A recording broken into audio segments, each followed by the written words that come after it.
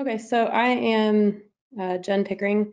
I am one of the new co-editors for the Sedimentary record, which is SEPM. It's one of the publications that it's had for actually quite a long time, like 23 or 24 years at this point.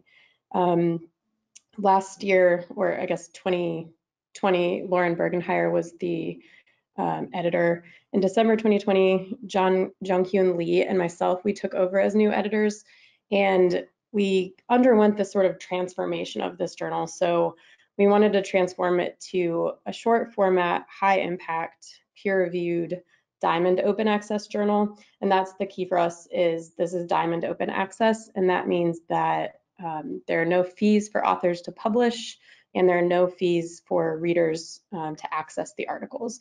So it's society funded, so SEPM completely pays for it, but it's community driven, meaning, you know, we do Twitter polls and that sort of thing, and we try to engage the community to sort of direct the journal.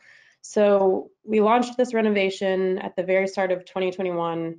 So we're coming up on a year now. And what we've done so far is we reduced the operating costs and secured funding through one of these SEPM, you know, an endowed fund that existed there.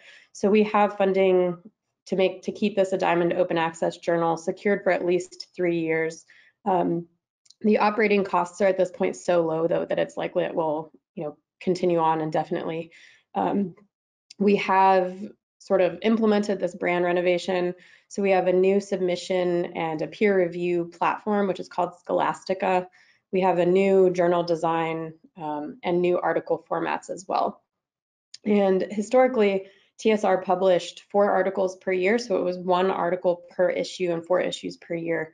And we have no limits on how many articles we'll publish. So far, we've published 12 this year. We have 3 currently in review or revision, and as many articles as people submit and the reviewers accept, that's what we'd like to be publishing.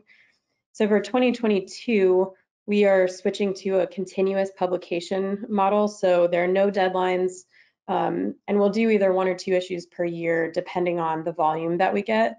Accepted manuscripts will be published immediately, so that'll be your publication date. And that's the plan for 2022. I'm telling you this today because the organizers here, Emma, Fabian, and Lillian, have proposed a special issue for the Deepwater Research Group, a special issue that would go into TSR. So I'm just giving you, the scoop on what's happening with us for that.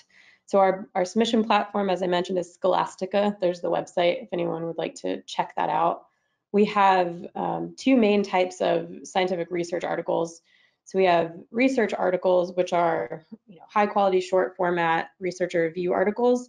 We like these to be around 5,000 words or less, and that doesn't include captions or references, and something like 5 figures or tables. You'll notice the asterisks there.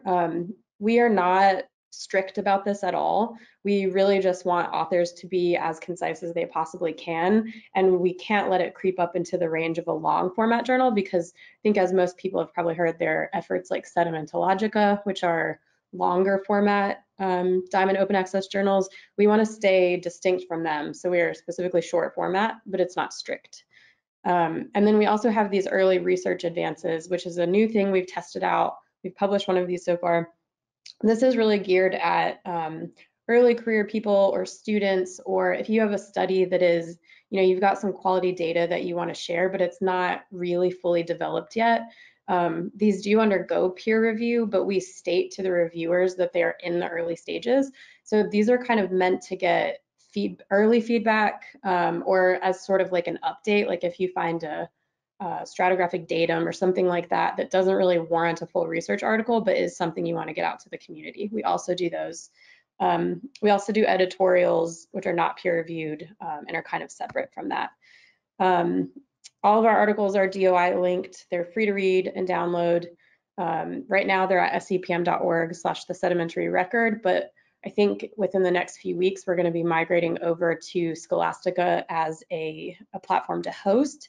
And that's just because Scholastica has an integration with Google Scholar where they immediately get funneled into Google Scholar. And so the articles themselves will get more sort of SEO internet traffic if we host them on Scholastica. So we'll be migrating to that. So the special issue that we're introducing here would most likely be hosted on Scholastica. We've also got a Twitter. We're at the Sed Record, and Rebecca Gramela sends out the SEPM updates newsletter each month. If you have any other questions about our new format or future directions, you can feel free to email myself or John Kuhn. Our emails are listed there. Thanks for that, Jen. I really appreciate you taking the time to kind of showcase that. And building on that, like you mentioned, so one of the things that Lillian, Emma, and myself have been talking with SEPM and the Sed Record about is trying to bring together and put together a series of articles or a special publication focused on exactly some of the topics we're discussing today, kind of, creating a platform to start publishing material on, the future of deep water sedimentology and stratigraphy. There's a pretty big kind of intersection that's now starting to happen with a lot of new avenues of research, a lot of new technologies, as we'll discuss a bit today, and a lot more data collection and data creation. So we're kind of poised to actually, while there's a pretty, a lot happening in the community, we want the opportunity to actually build a nice special publication that kind of springboards a lot of the research we're seeing here today, a lot of the research that's being done by younger researchers starting in the field.